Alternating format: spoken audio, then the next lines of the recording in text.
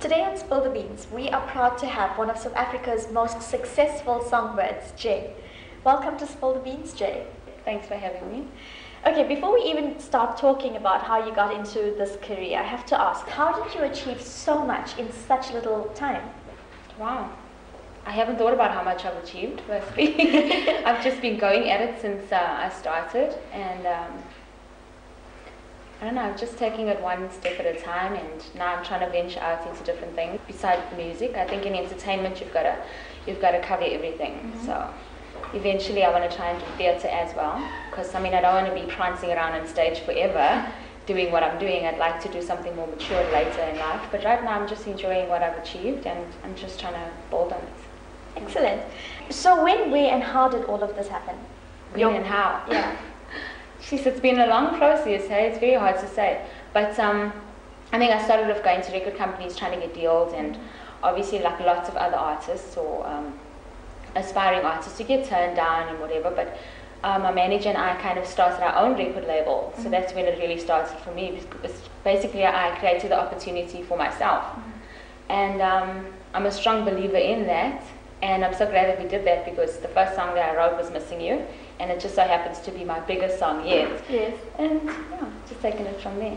You successfully competed in the Shell Road to Fame, a duo called New Generations, and you toured China, Singapore, and Hong Kong. So what were your experiences all like? Well, this was all before I was Jay. This was when I was paying my dues, really. As part of all these groups, and I just took most opportunities that came my way, and I created some for myself. I traveled, got the experience to perform live, because that's really my favorite part of my career. And I think as Jay, it's been different, because when you're a recording artist, things are just different. Your whole life changes, the way you perceive yourself, the way people perceive you. It's not the same as just like traveling as a cover artist. So I've enjoyed that, and now I'm enjoying this. I understand Missing You has a history behind it. Please tell us a little more about this. Okay, well, it happened about 8 years ago. I lost my sister and her 2 kids in a car crash, and they were my biggest fans at the time. I really felt like I wanted to quit music. I didn't feel the need to continue, because what was the point, you know? And then my manager and I got together. My manager was also my brother-in-law, so he had lost his whole family. Yeah. So we got together, and I was like, I just explained to him how much I really just want to give it up. There's nothing left for me. Musically, I just felt quite empty. And he convinced me to continue on, because that's what they would have wanted for me. Of course. And then we started the record label, and we haven't looked back. So how did you feel when Missing You collected all these accolades? What were your thoughts and emotions there? Well, because of the story behind it, I was just writing down my feelings, and it turned into the song Missing You. And somehow, I must be honest, I did not expect that kind of response from Jay at all. So I love, what it's done and what it still does for people, what it does for me as well. But somehow I just feel, it's a blessing from your sister. It's a blessing. Of course. It's a blessing, but I'd much rather have them here. Aside from being a successful singer, you are also a businesswoman who owns 50% of NB Records. Please tell us a little more about this. NB comes from my sister Bronwyn, and then the N comes from Noel, who's my manager, and her husband. So we kept that name, and it's nice to be a businesswoman, although I much prefer being the artist most of the time, because that's in my blood. I'm just born with that passion.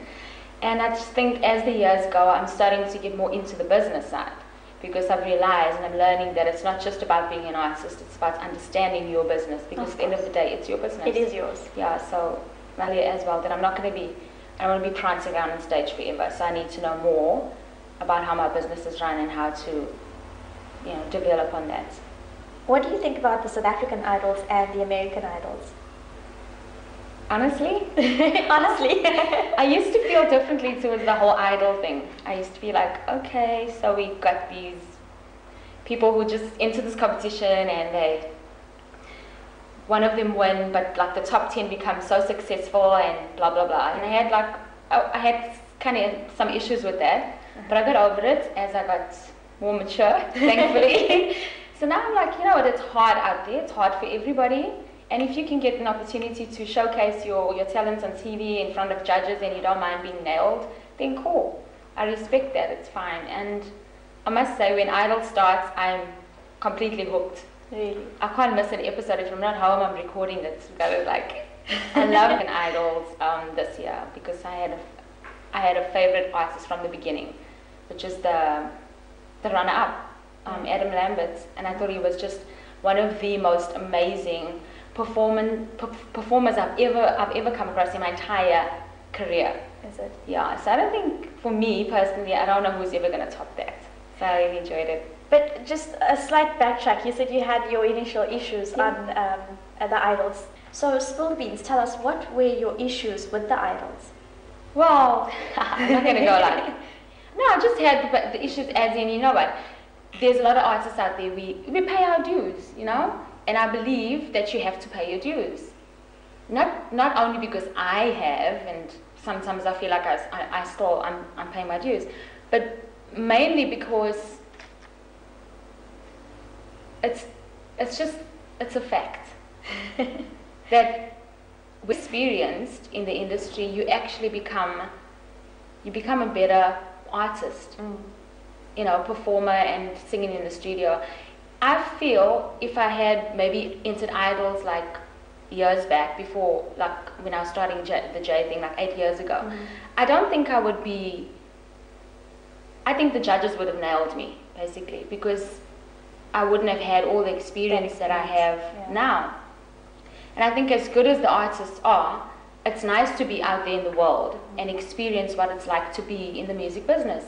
Because when you come into it on that level, you're on a high. So I feel like it will be really difficult for them to handle when things are not so on the high. Yeah. You know? So I think it kind of prepares you when you pay your dues and you get the experience. It prepares you psychologically as well. Exactly. And in the South African Idols, who would you say were your favorite? South African Idols, Thembi was one of my favorites.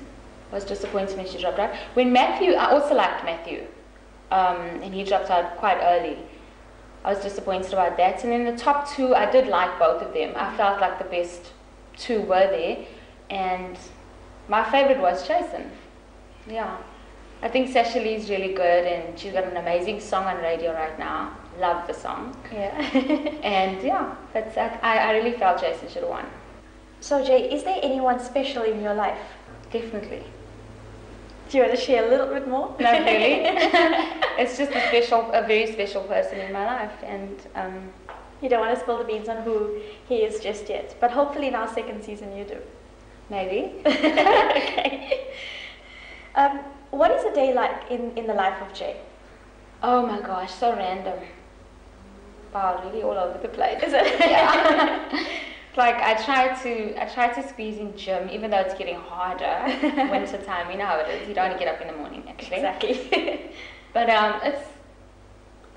every day is different. That's what's nice about it. I don't have a set routine, thank goodness, because I think I would just crumble up. Too mundane. Yeah. Yeah. And how do you feel about the 2010 World Cup being held in South Africa? Oh, I think like everyone else, I think it's awesome. It's something that we so deserve. Exactly. You know, we're an amazing country, and I think we deserve it. Yeah, we've earned it. I agree. How do you feel the entertainment industry is going to benefit from this? I mean, there's just so much opportunity to showcase yourself to international people, which most artists in this country would not be able to maybe get themselves overseas to showcase themselves that side. So it would be nice to get people here and then also broadcast it around the world, and people get to see what talent actually lies in South Africa. Because I don't think pop singers are. Yeah, I don't think the world really knows how good we are here in this country. We got what it takes. That is true. Are there any performances lined up that we can look forward to? I'm actually I'm still recording my album. I'm not rushing. I haven't been rushing it. I decided to take my time with this one. Yeah. I do a lot of corporate work, and which I'm fine with because I haven't released my new album. But once that is released, I'll do a lot more public shows, and everyone will know about them. They'll be well publicized. Okay. But at the moment, I'm focusing on basically lots of TV work, actually. Yeah. So we started a little production company. We're going to be doing some TV work as well, which is something I've always wanted to do. Mm-hmm. So I'm venturing out into that as well. Okay. So I think I'm more focused on that, and then I'm just fixing my songs that I've already started doing like last year. Okay. That's very interesting. Let's talk about this when we come back from the ad break. Don't go away. We'll be back right after this.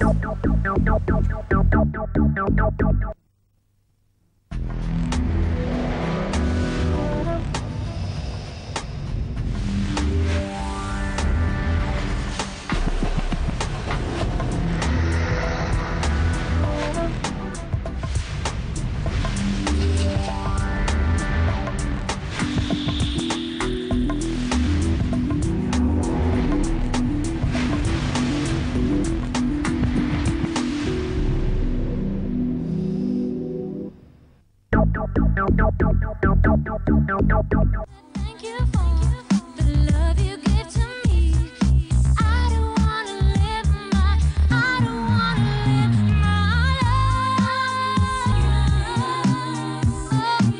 everything I see takes me back to you. I'm missing you. Need it again. Everything I see, everything I see takes me back to you. I'm missing you. Everything I see takes me back to you. Someday I am missing you. Meet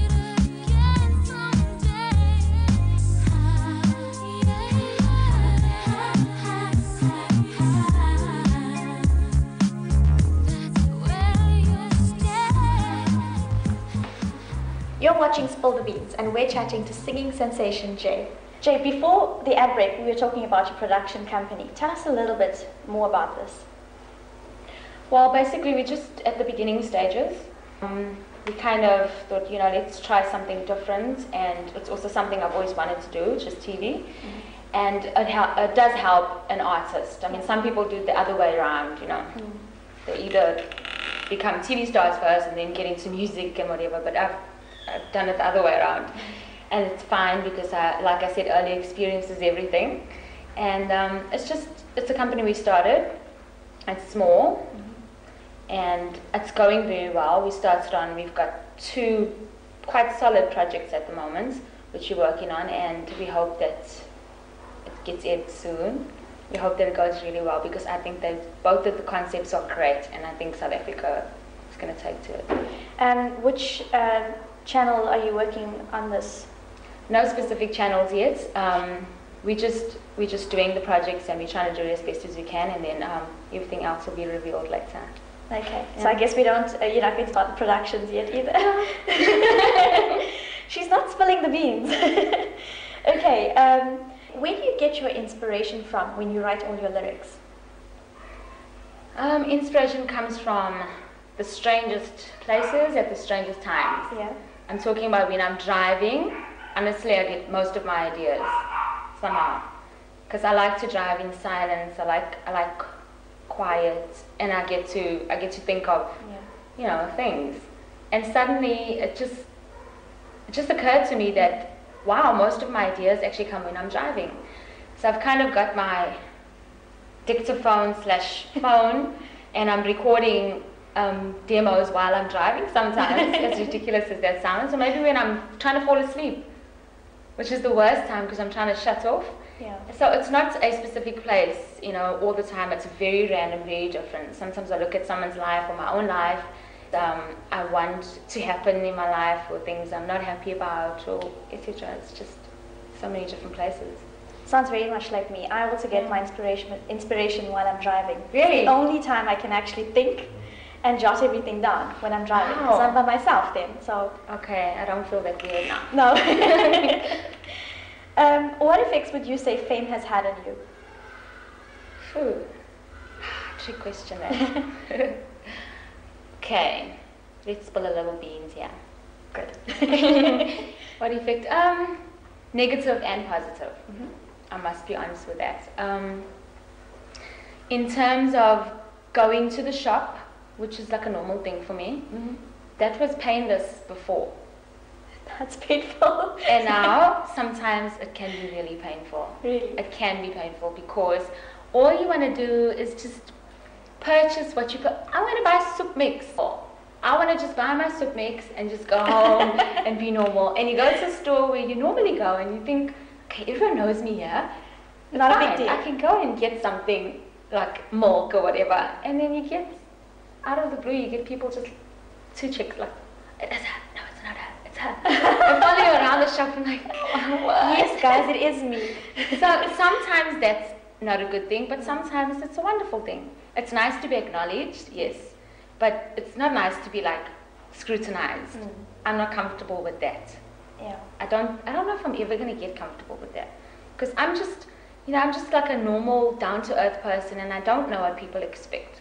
Yeah. You know, I feel like if people expect you to be bodyguards around you all the time, and that's not life. That's not the way it works. Not in South Africa, no. Yeah, that is true. Well, talking about that then, in your opinion, do you think South African celebrities are hounded as much as the Hollywood paparazzi hounds their celebrities? No, definitely not. Definitely not. I don't even know if South African celebrities want to be hounded like that. I mean, I can't imagine that. Yeah. You know, when I watch the true Hollywood stories and what have you, it's shocking, it's scary. And I can completely understand why a lot of the celebrities do what they do. You know, it's easy to just go off the rails because it's so much pressure, you can't live with it. I mean, I can't imagine that. I'm quite happy with making my music and having people love it and listen to it, and me doing my shows. That's me, that's what I like. Yeah. I don't want to be hounded by anybody. I don't want to be scrutinized. I don't want people to put me on a pedestal because I don't belong there. Mhm. I'm just a person and I have flaws. Well, And truly that's it. very down to it. Yeah. So. Or what was your most outrageous encounter with a fan? I really have to think about that. If you mean outrageous, if you're meaning something like weird and like whack, Or even good. there's been so many good episodes with fans, but I can't tell you that one particular incident stands out. But I just have really nice fans. Okay, good. Yeah. So no one's stalking you, sending you Well, not that I know of. secret admirer mails? I've had like those kind of things where guys have tried to be forward or whatever, Mhm. but then it's cool because somebody will step in for me, you know, someone from my team, or Yeah. I don't have a problem just like letting you know we draw the line either. Yeah. Do you think it was easier to get into the music industry when you did, or is it easier now? So I think it's was easier when Mm-hmm. yeah, I think it was easier when I did, because now if you look at the state of the world, Mm. you know, I don't think it's a good time to really start something, especially in entertainment. I don't think so, and especially with the piracy going on, Yes. and record labels are kind of dropping artists more than they taking on artists. So no, I think it's a bad time now. So, being Jay, do you have a personal stylist with you 24/7, makeup artist or wardrobe designer with you all the time? What do you think? I'd say, well, very smartly dressed. You look amazing. Well, because stunning. I was coming to sit with you. Hello, I have to keep up. No, seriously, I have, when I need, like today, and when I'm doing like big shows or normal shows sometimes, it all depends. If you're doing something I can handle myself, I'm like, cool, I can do basic makeup, I can do my own hair. Looking the way you're dressed, you're stunning and absolutely gorgeous. Well, I'm in style by Susie from the Max Institute of Fashion Art for the entire year, and today the fabulous look is done by Susie. Excellent. Well, thanks to Susie. That is one This of is what the I'm greatest- talking about. This is one of Yes, these that's what I'm talking people about look too. so good on the red carpet, Yeah. but it's painful. It really is painful. Shall I leave it like this? Yes. Yeah. I like it when it falls Let's go. straight up. Let's What's go all that? rolling. Now I need a song that fits that. Who's going to be able to sing in this? You can't, this is all closed off. Where's the space for Can't breathing? breathe. Where's the space for breathing? So we can't. You are a role model to many young South Africans, and like I said, you look stunning and absolutely fabulous. What's your secret? What's the question again? You're a role model to many South Africans, and like I said, you look stunning, fabulous. So, what's your secrets to keeping fit and looking the way Jay does? Wow. Thanks, firstly. I love the fact that I am a role model, apparently. And though I must admit it's quite a responsibility. Yeah. It is, because nobody's perfect. Mhm. And I just try to do the best I can with regards to that. And regarding, I think it's important to work on your look all the time. It's Yeah. important to look after yourself, period. Whether you're a celebrity or not. I think it's important for someone to look after their bodies, you know, as well as their souls and their minds. It all works together. So I try to do that, you know. And sometimes I just have like really bad periods. I just don't want to go to the gym. I don't want to do anything. I just want to look hectic, you know. Then, you know, like a normal person, I go through those phases, and I'm just getting over one now. So I've just started to pull myself together again. Okay, I've got to do this, and I've chosen a hard time, which is winter. Yeah. So, but it's nice because it's a challenge for me. Exactly. Summertime comes, I'm sorted. Yeah. Yeah. That is true. Well, Jay, we need to take a very quick ad break, but when we come back, we'll have some fun in our next segment. There's an ad break on the way. We'll see you on the other side of this. Don't go away.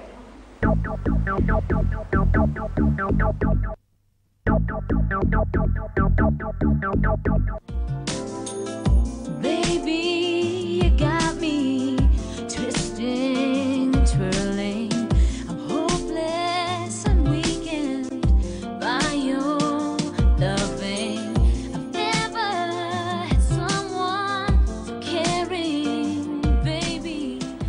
Welcome back to Spill the Beans. Jay, like I said before, we're going to have some fun in our next segment. It's called the Espresso Round. In this round, you have to all your questions as quickly as possible, as honestly as possible, and no yes or no answers. No. No. She said no. Okay, you ready? And if you win, I may just give you a little crazy. If you answer all properly. Oh, is it food? She's sounding more and more like me. I love food. Okay, choose one of the following. Tea or coffee? Coffee. A summer or a Grammy? Grammy. Missing you or I like it? Missing it. The outdoor life or indoor life? Outdoor. Fruit or candy? Fruit. All done up or the morning look? The morning look. Bollywood or Hollywood? Hollywood. Will Smith or Brad Pitt? Will Smith. Well done, not too bad. Okay, answer the following questions. Your favorite item of clothing? Jeans. And something you can't live without? Water. If you were stranded in the desert, what three things would you wish for? Water. Sunblock. My man. No food? As long as I got water, I'm sorted. What's a must-have in your handbag? Lip gloss. Your role model? My mother. Okay, now describe the following in one word. Michael Jackson, Brilliant. Barack Obama, Outstanding. Jay's cooking, Divine. Hollywood paparazzi, Ah, Charlize Theron. stunning. Well done. I think you answered all your questions truthfully, so 10 out of 10 for you. In that case, yes, I do have a little gift for you. Oh, I love eggs. Oh my word. This is divine. Oh, thank you. I hope you enjoyed it. Thank you so much for joining us on Spill the Beans. But before we go, any message to the viewers? Basically, look out for my new stuff. Working on a wonderful collaboration for 2010. I've got Durban's Finest, I've got Incha, we've got a KZN gospel choir, and myself. It's going to be an amazing song, and I'm working on my album, I'm working on my TV stuff, so there's a lot to look forward to. Well, thank you, Jay. We wish you all the very best. Thank you so much for having me. It was fun. That's a wrap from Spill the Beans. We see you next week, same time, same place. Take care.